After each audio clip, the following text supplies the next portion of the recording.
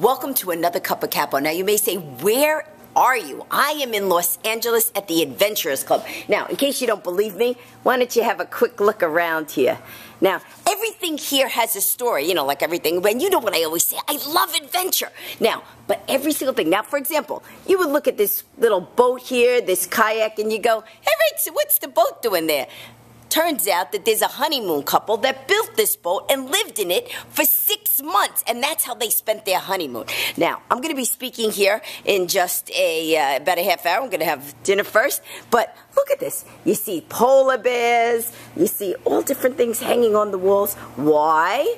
Because these are the things that people did when they went all around the world. These are the animals they saw. These are the animals that they captured. Things on the wall. I don't even know the stories of them yet.